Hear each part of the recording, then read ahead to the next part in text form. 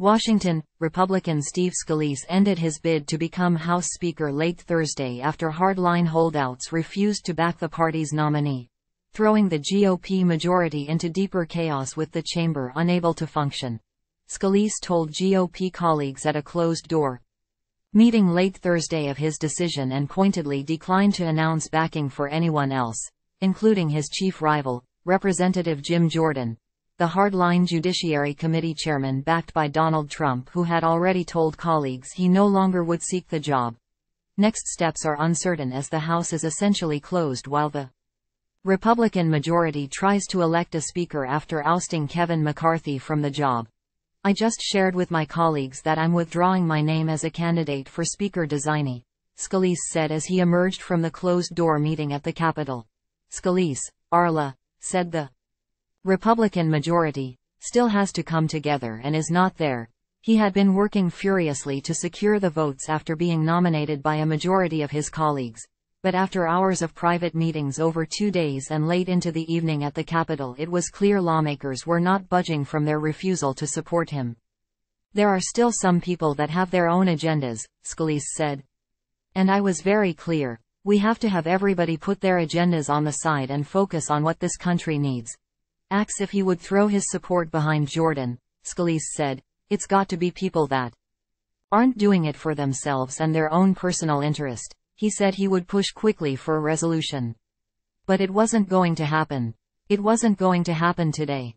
It wasn't going to happen tomorrow. It needs to happen soon, but I've withdrawn my name." Frustrations have mounted as the crisis deepened and Republicans lost another day without a House Speaker. Scalise was trying to peel off more than 100 votes, mostly from those who backed Jordan. But many hardliners taking their cues from Trump have dug in for a prolonged fight to replace McCarthy after his historic ouster from the job. They argued that Majority Leader Scalise was no better choice, that he should be focusing on his health as he battles cancer, and that he was not the leader they would support. No House votes were scheduled. McCarthy said afterward that Scalise would remain as majority leader but had no other advice for his colleagues. Time equals 400 Ms. greater than. "I just think the conference as a whole has to figure out their problems, solve it and select the leader," he said. The House is entering its second week without a speaker and is essentially unable to function, and the political pressure increasingly is on Republicans to reverse course, reassert majority control and govern in Congress. Action is needed to fund the government or face the threat of a federal shutdown in a month. Lawmakers also want Congress to deliver a strong statement of support for Israel in the war with Hamas, but a bipartisan resolution has been sidelined by the stalemate in the House. The White House is expected to soon ask for money for Israel, Ukraine and the backfill of the U.S. weapons stockpile. The situation is not fully different from the start of the year, when McCarthy faced a similar backlash from a different group of far-right holdouts who ultimately gave their votes to elect him Speaker, then engineered his historic downfall. Time equals 400 Ms. greater than, but the math this time is even more daunting. Scalise, who is seen by some colleagues as hero for having survived a 2017 shooting on lawmakers at a congressional baseball game practice, won the closed-door Republican vote 113-99. But McCarthy, R. Caliph, noted that Scalise, a longtime rival, had indicated he would have 150 votes behind closed doors, but missed that mark. Time equals 400 Ms. greater than. Scalise would have needed 217 votes to reach a majority that likely would be needed in a floor battle with Democrats. The chamber is narrowly split 221 to 212, with 2 vacancies, meaning Scalise could lose just a few Republicans in the face of opposition from Democrats who will most certainly back their own leader, New York Representative Hakeem Jeffries. Absences heading into the weekend could lower the majority threshold needed. Exasperated Democrats, who have been watching and waiting for the Republican majority to recover from McCarthy's ouster, urged them to figure it out, warning the world is watching. The House Republicans need to end the GOP civil war now, Jeffries said. The House Democrats have continued to make clear that we are ready, willing and able to find a bipartisan path forward, he said, urging that the House reopen and change GOP-led rules that allowed a single lawmaker to put in motion the process to remove the Speaker. Time equals 400 ms. Greater than. As Congress sat idle, the Republicans spent a second day behind closed doors, arguing and airing grievances but failing to follow their own party rules and unite behind the nominee. Rep. Dan Crenshaw, R. Texas, said the meetings had been marked by emotional objections to voting for Scalise. Time equals 400 ms. Greater than. It's not for your personal grievances, but that's unfortunately what I keep seeing, he said.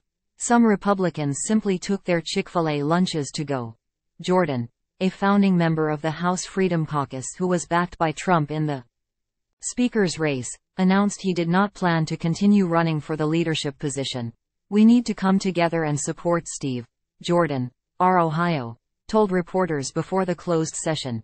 It was the most vocal endorsement yet from Jordan, who had earlier offered to give his rival a nominating speech on the floor, and privately was telling lawmakers he would vote for Scalise and was encouraging his colleagues to do the same. But it was not enough to sway the holdouts. Handfuls of hardliners announced they were sticking with Jordan, McCarthy or someone other than Scalise.